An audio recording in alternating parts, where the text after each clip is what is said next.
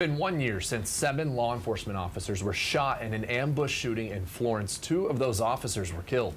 In honor of their ultimate sacrifice, officials have now declared every October 3rd as Heroes Day to remember investigator Farrah Turner and Florence Police Sergeant Terrence Caraway. ABC Columbia's Maria Shatkowski is live in Florence at today's ceremony, set to begin shortly. Maria? Yeah, Josh and Rochelle, like you mentioned, this is a celebration of life. Although it was 1 year ago that they both tragically lost their lives, today is a day to honor both Florence County Sheriff Investigator Farrah Turner and Florence Police Officer Terrence Caraway. Behind me, you can kind of see a steady flow of people starting to enter the Performing Arts Center here at Francis Marion University.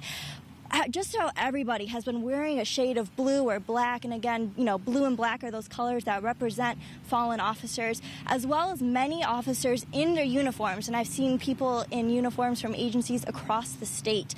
Governor Henry McMaster is expected to talk today at the ceremony to, again, honor those 2 officers. I also talked to Terrence Caraway's brother and sister just a few minutes ago, and they say that while obviously this is a tragedy and has been so hard for their family, now a year later, they're thankful that today is being recognized as Heroes Day to honor their lives and all law enforcement officers.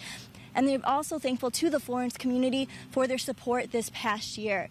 So we'll continue to bring you the latest. We'll have the latest on the ceremony tonight on ABC News at 11. Live in Florence, Maria Shatkowski, ABC Columbia News.